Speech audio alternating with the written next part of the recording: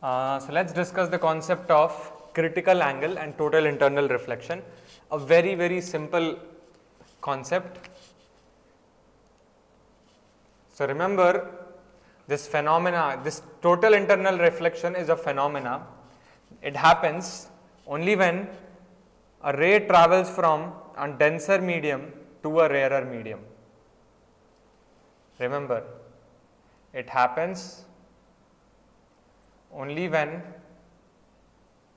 a ray travels from a denser to rarer medium. If your ray is traveling from rarer to denser medium, don't ever expect that total internal reflection will happen. Let's actually try to understand what this is first of all. After that, you won't have to remember this, you can actually understand it. For example, let this be a normal to the surface.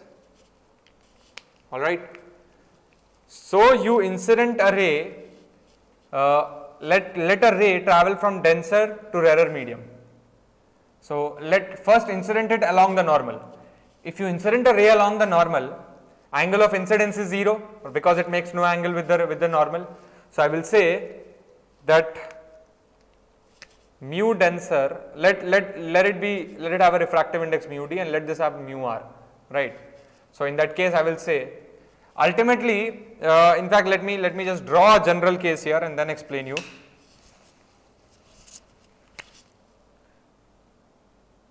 At this juncture, so let I be the angle of incidence, and then because it's traveling from denser to rarer medium, it will slightly bend away from the normal according to Snell's law.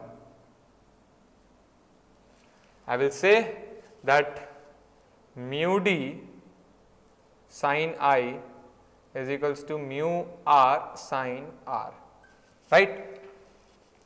This is the refractive index of a denser medium, this is the refractive index of a rarer medium. This will be greater than this, obviously.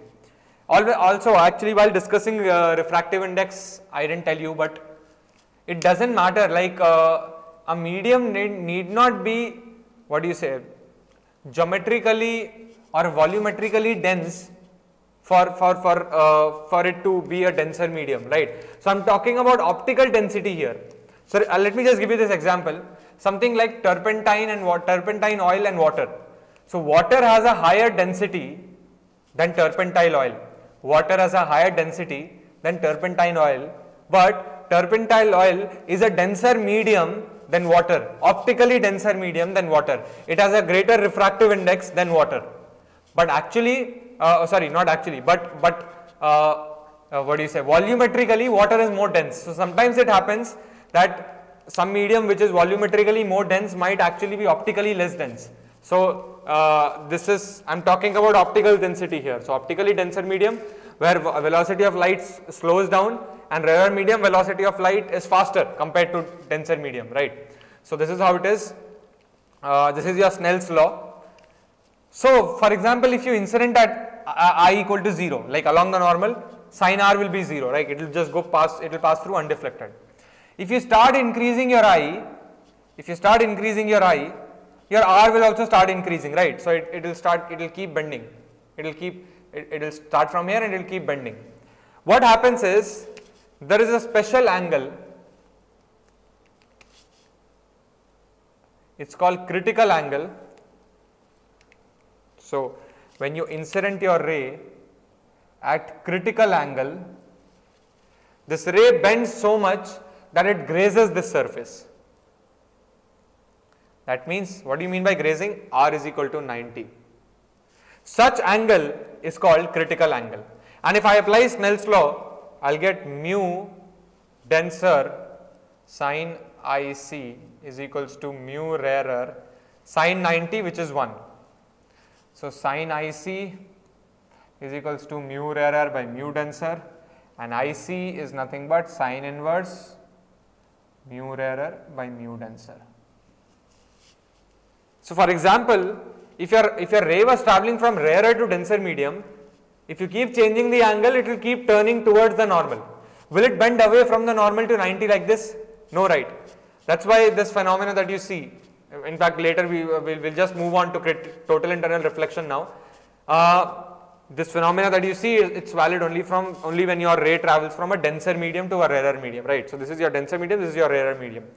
What happens is, if you slightly increase your angle more than the critical angle, so even if it is a 0.000001 degree of increase, alright, just a hypothetical number that I am taking, even if it slightly increases a little, you know what will happen?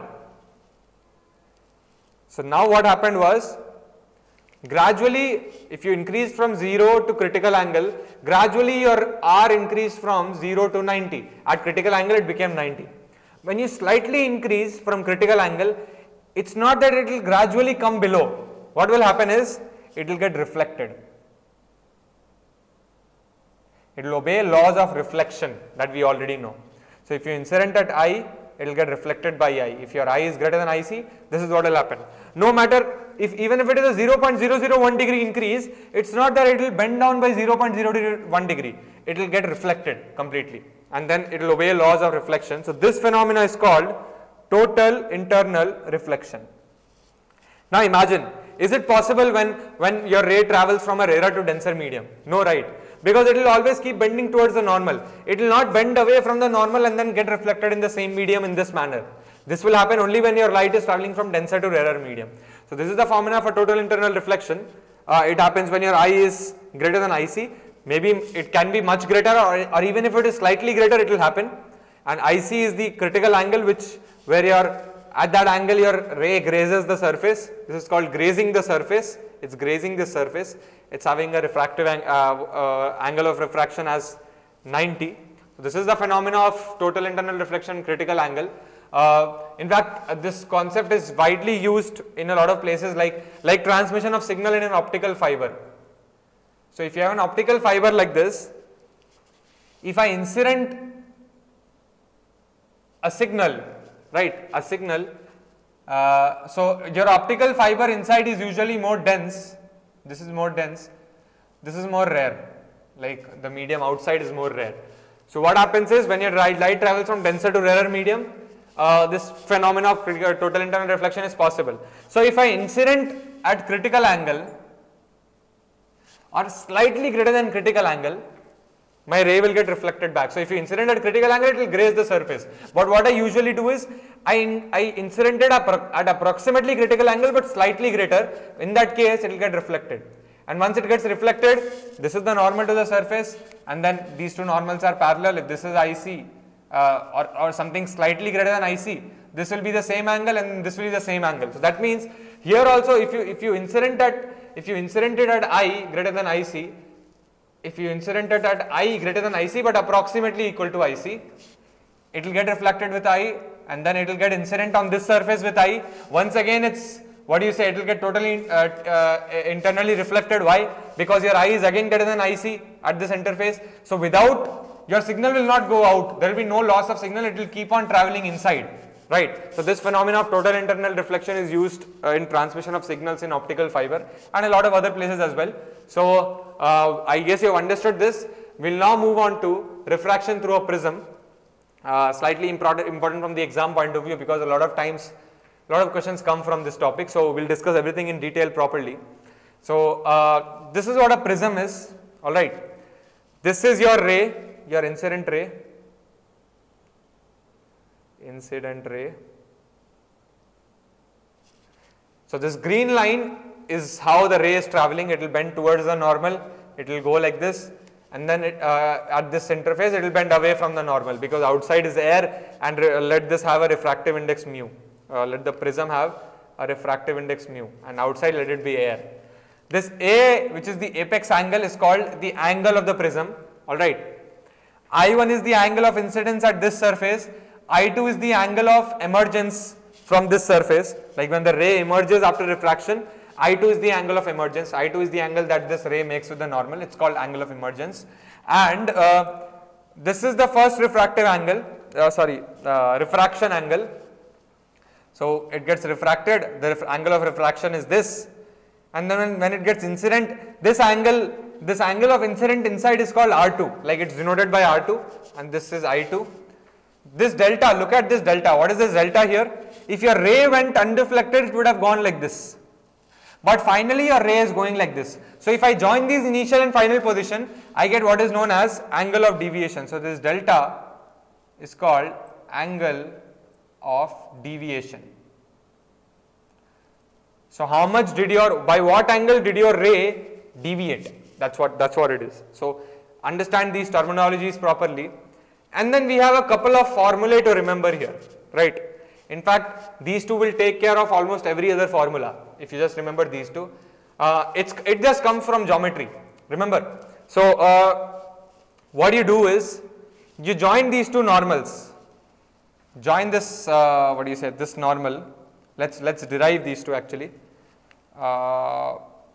You can join them here, and it's like a parallelogram now. All right. So in a parallelogram, this, for example, first of all, this angle is 90 because this orange is the normal to the pink one.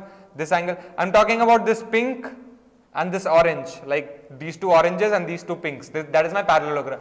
That is my quadrilateral. Sorry, that's my quadrilateral that I'm talking about. So this is 90 because orange is the normal to pink. This is 90, right? This is A, and let this angle be some phi. Doesn't matter. So I can say A plus 5 plus 90 plus 90 should be 360 because in a quadrilateral the sum of angles should be 360. So A plus 5 should be 180, right? Now look at this triangle, this one, this green one, these two oranges, alright. R1 plus R2 plus 5, sum of angles in a triangle has to be 180. So these sum up to 180, these sum up to 180, I can equate these two. A plus phi is equal to R1 plus R2 plus phi, phi gets cancelled and you get A is equal to R1 plus R2. This is your first formula. Now remember, I'll tell you actually in JEE Advanced 2016, there was a question on basically refraction of this prism where this R1 plus R2 equal to A was not being obeyed. Remember, this is not a universal law or something, it's coming from geometry. If the geometry of the prism is such that this cannot happen, then it will not happen because here the geometry looks like this. So there I think it was like this, the prism was like this, and then the ray was incident at some angle. Notice there that they didn't obey this law, it didn't obey this law. So like IIT usually you get such questions where they are not directly formula based, alright. So they require understanding. So try to understand this is not a universal law or something, it's come from geometry. Because the geometry of this prism is allowing this to happen, it's happening. In that question it was not allowing that to happen. So in that question this law was not being obeyed. But nevertheless, for such prisms and for such incidence angles, we can take this for granted that okay, it will be like this. But if you get a complicated case or else if you get a slightly different case like this prism doesn't look like this, right? So it's a new kind of a prism. So there you have to solve it using geometry and find out what this relation is. So here we have solved it using geometry, and then most likely in mains you'll get only this. So remember this R1 plus R2 equal to A. Delta is equal to I1 plus I2 minus A. Let's derive the second formula. So here look at this triangle now. This green dotted one, and the green solid one. I'm talking about this triangle. So let this angle be some A. Alright. Let this angle be B. This angle and this angle. Now this delta is the exterior angle to this triangle, right? And we already know exterior angle is the sum of opposite interior angles. So I can say in a triangle this A plus B is equal to delta. Alright. Let's see what A plus B is.